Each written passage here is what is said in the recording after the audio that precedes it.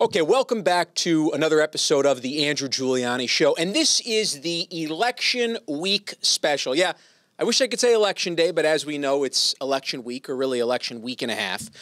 And with election day approaching and election week already upon us, I want to cover three of the tightest races here in the city of New York, along with the two ballot proposals. That way you, the voter, can be really educated as we do a deep dive into these races. The first race I want to talk about is District 19, which is in Northeast Queens, includes Whitestone, College Point. The incumbent is Vicky Palladino, who is a very close friend of mine, going against Tony Avella. Now, Vicky has been an outspoken conservative. She has been a fighter for her district.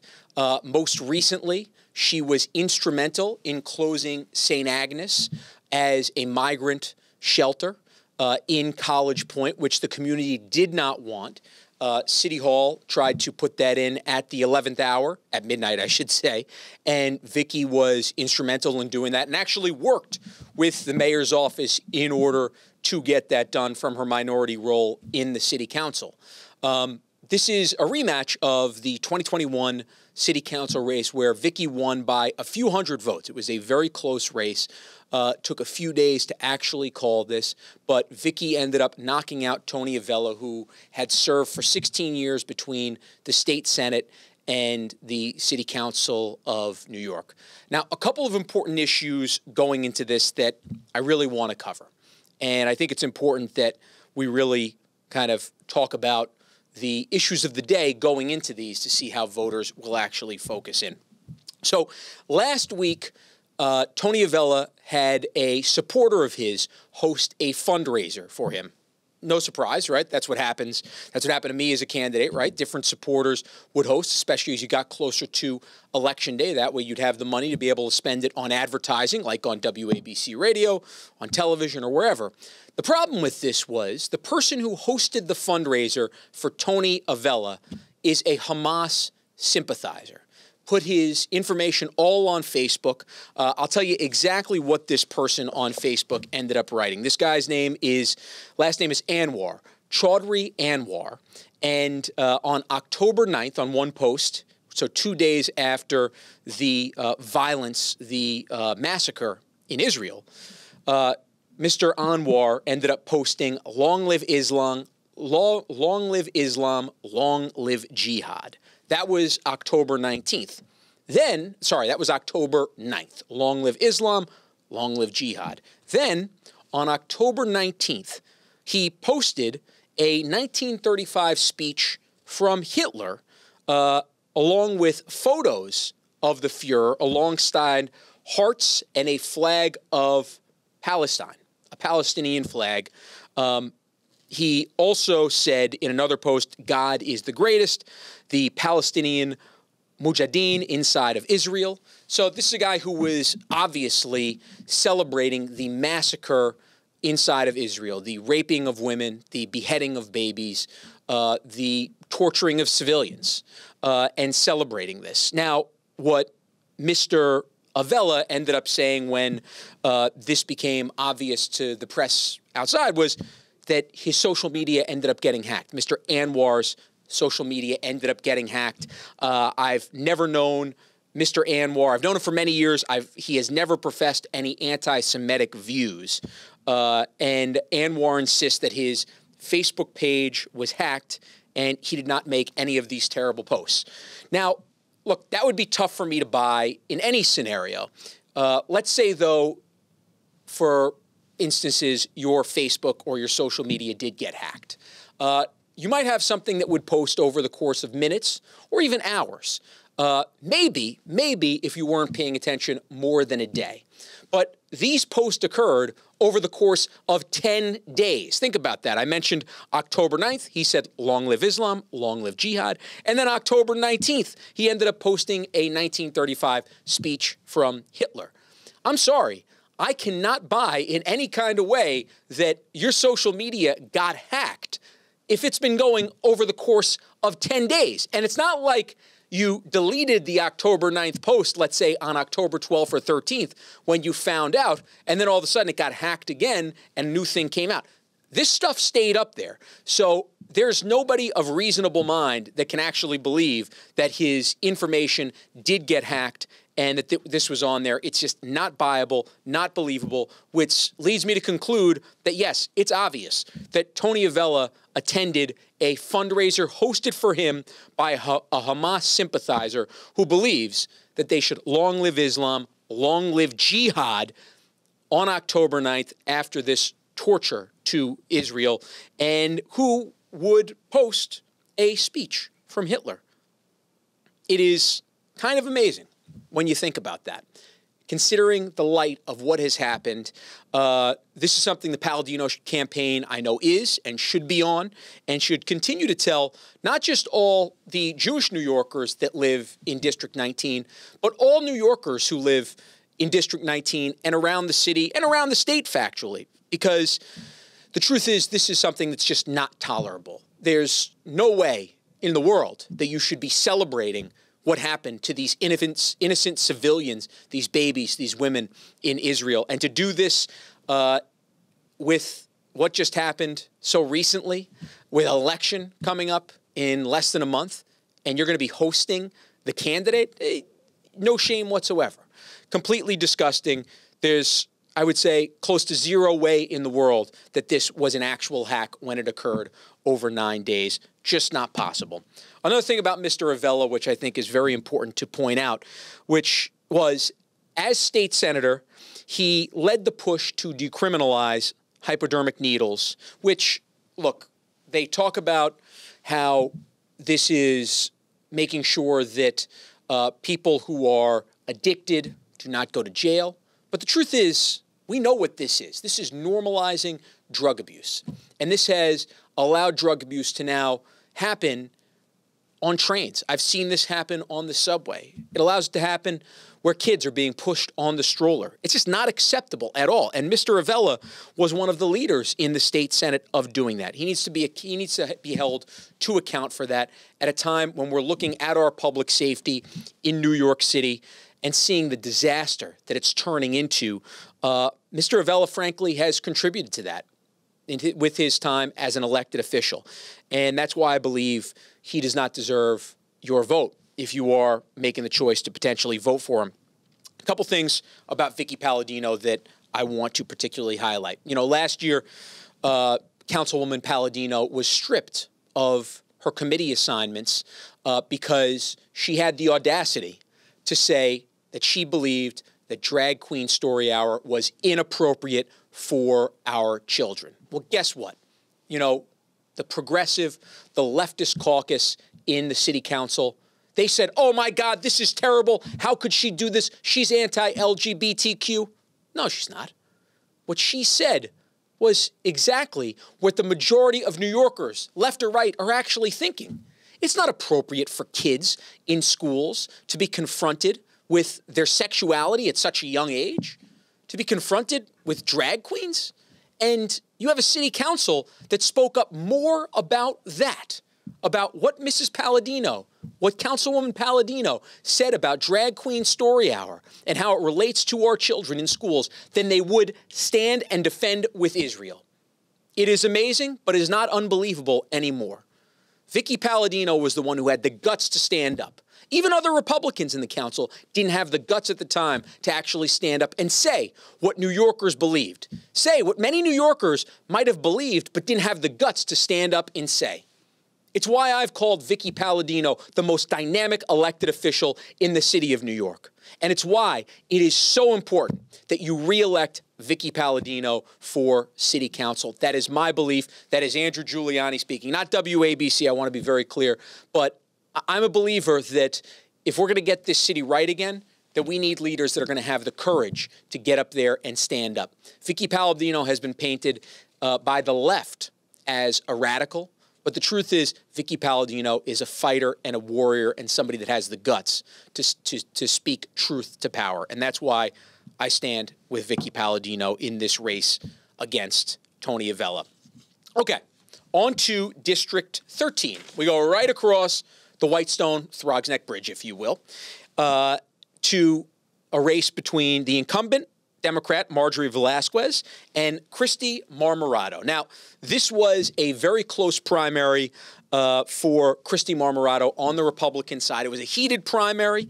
I know Curtis was for a different candidate. And I actually ended up interviewing earlier on the podcast, earlier in the spring, all three of the Republican candidates that ended up running.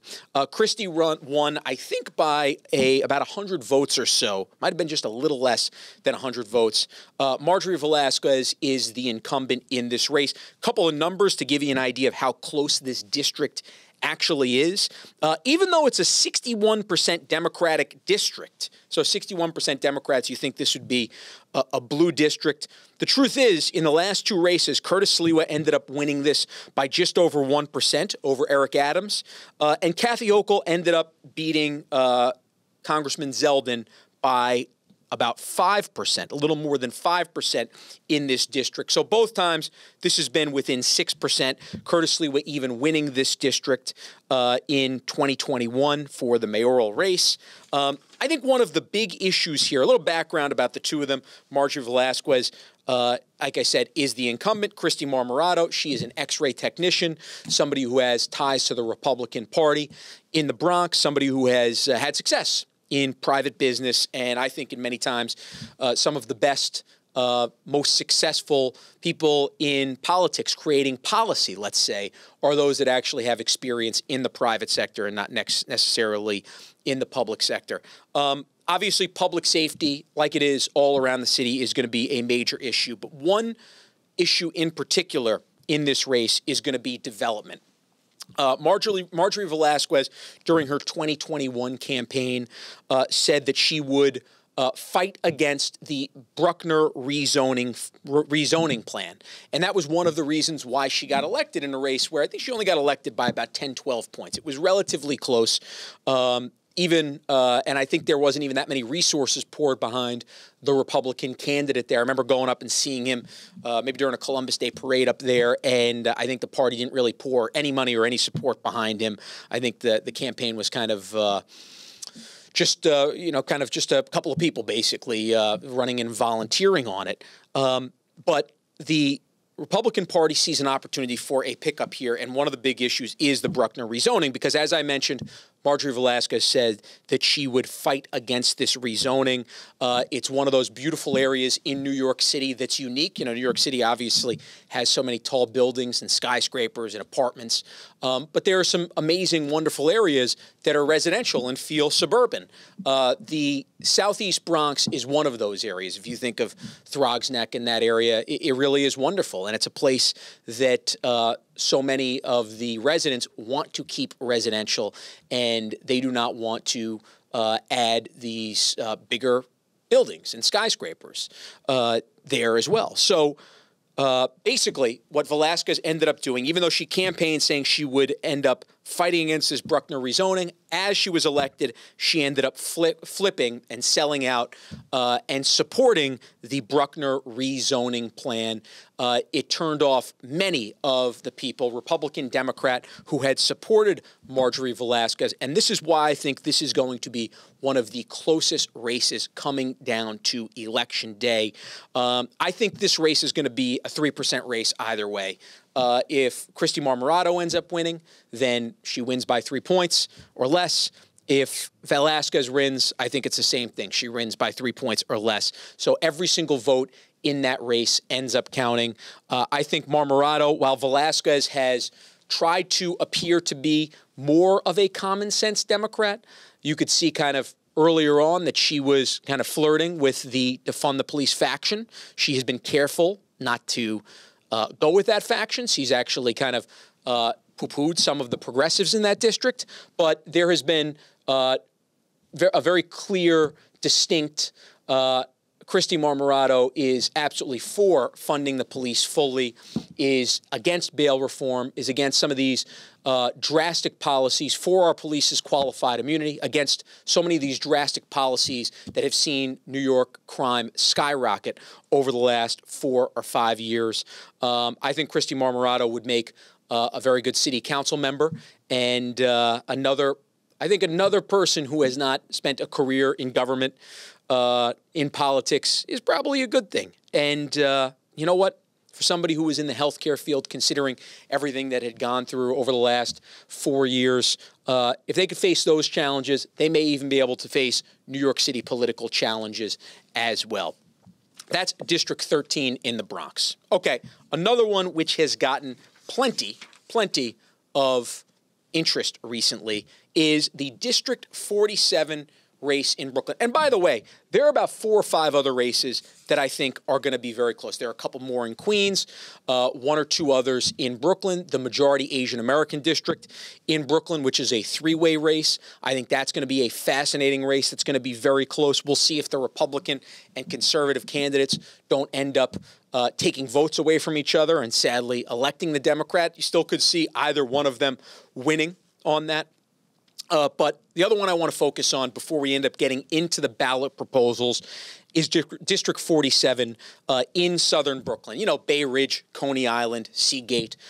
This is fascinating because you actually have 2 incumbents here because of the redistricting. You have incumbent Justin Brennan, who last race in 2021, I think might have won the closest of all the city council races in 2021, barely defeating Brian Cox, against another incumbent, Ari Kagan, who is now a Republican conservative. He switched over from being a Democrat earlier this year to being a Republican.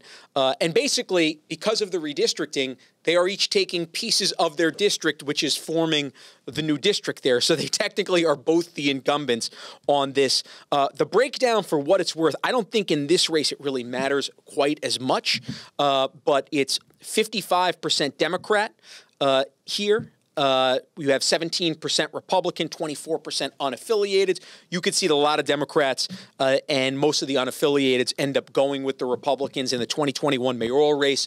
Curtis Sliwa won this with by about 0.5% over Eric Adams. So it's going to be very close. You look at how much Sliwa ended up winning this by, and then you look at how close Brennan's district was in 2021, which is obviously a little bit of a different district, but the majority of it is in this new district where he only won by, I think, a few dozen votes.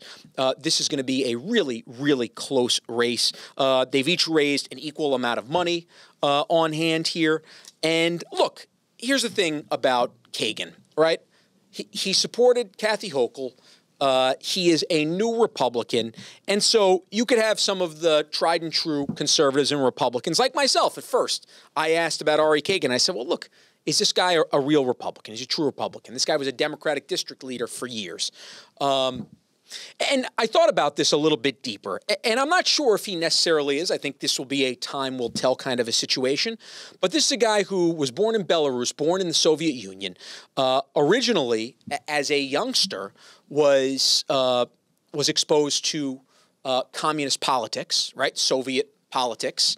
And because of that, ended up coming over to the United States of America, decided to get involved in the Democratic Party because, decided to get involved in politics because he wanted to fight for what I believe is freedom, right? I believe he cherished his freedoms. I think he might have seen now over the course of the last decade plus that those freedoms are not necessarily what the Democratic Party stands for, seeing it over COVID. Maybe not. Maybe he hasn't. Maybe I'm completely wrong on this, but I'm going to give him the benefit of the doubt considering what he has said.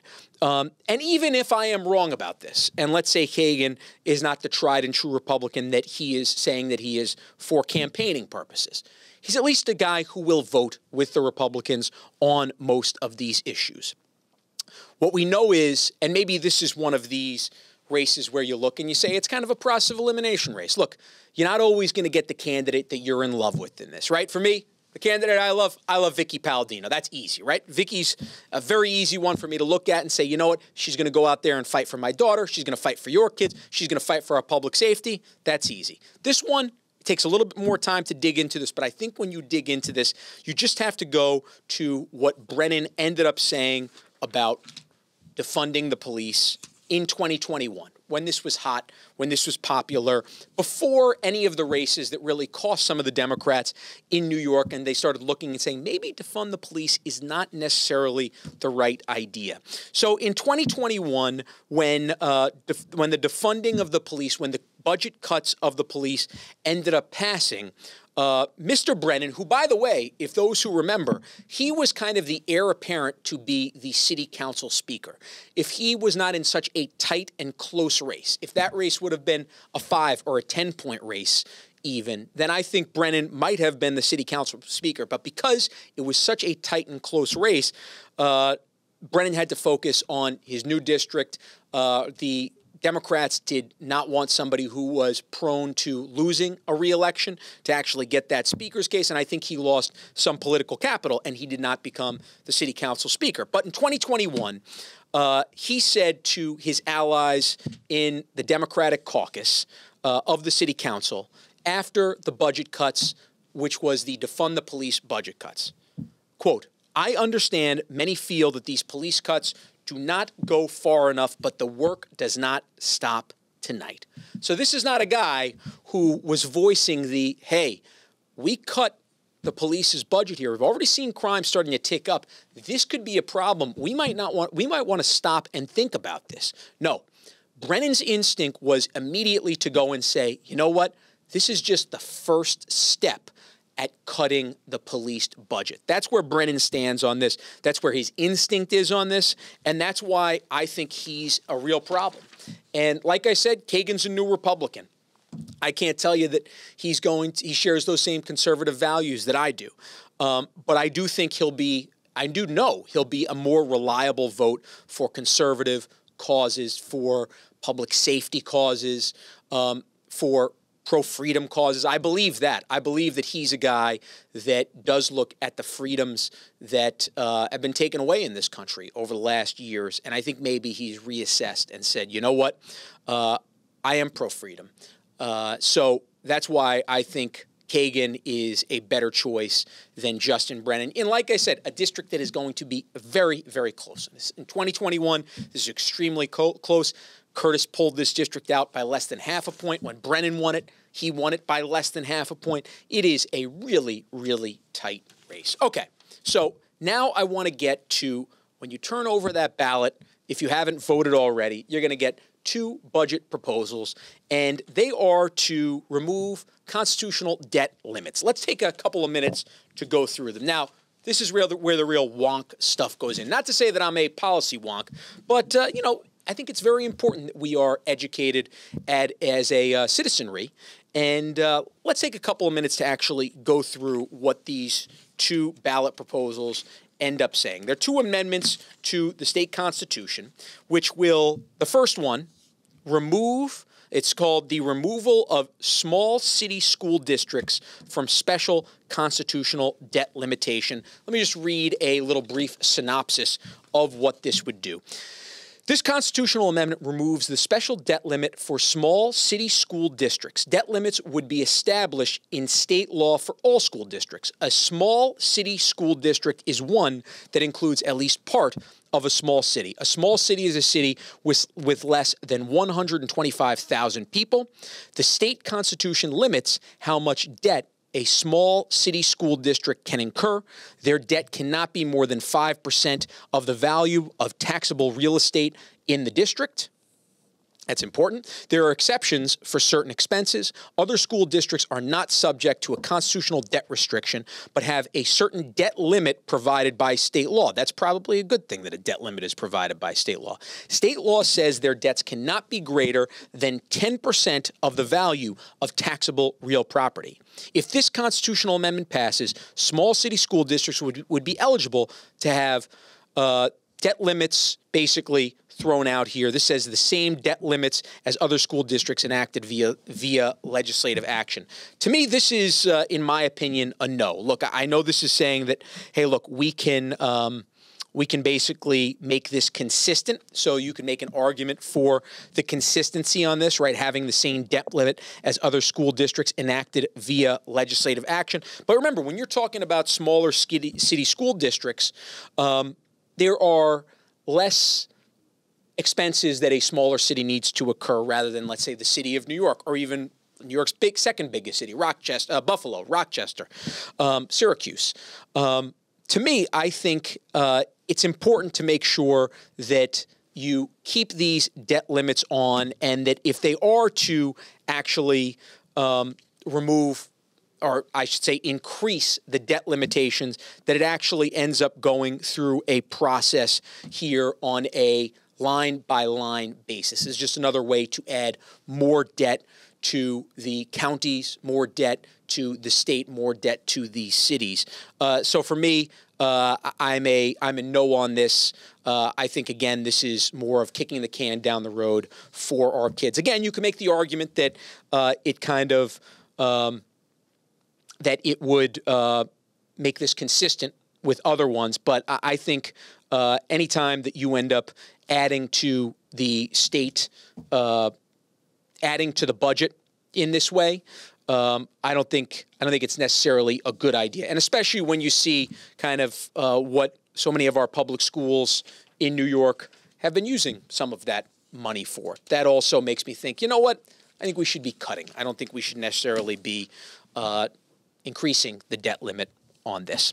Okay, second one is also a debt exclusion, basically, proposal. So this is proposal number 2. When you turn over the ballot, you'll see extending sewage project debt exclusion from the debt limit.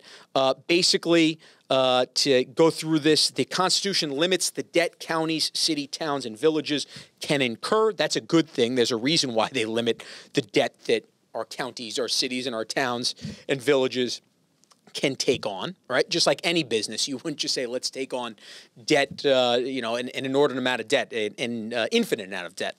This debt limit does not include debt for sewage treatment and disposal construction project. The sewer debt exception expires on January 1st, 2024. This amendment extends the sewer debt exception for 10 more years until January 1st, 2023.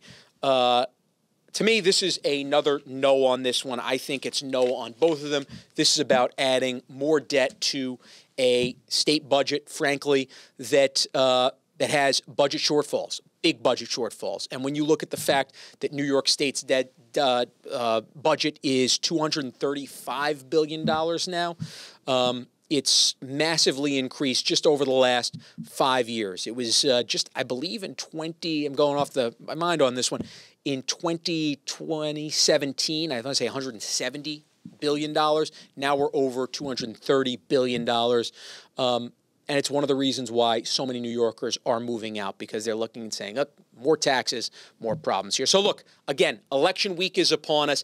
Get out there and vote. I urge you to vote early if you can. Please do that. I'll be voting this weekend before Election Day. So important to make sure we get out there and support our candidates, support a smaller budget. Like I said, get out there and vote for your candidates. Make your voice heard. And I have to believe that we are 1 year away from the presidential election of 2024. We will have a lot to talk about over the next year about that. But in the meantime, get out there and vote for your city council candidates. I'm Andrew Giuliani. I will see you next week, ladies and gentlemen.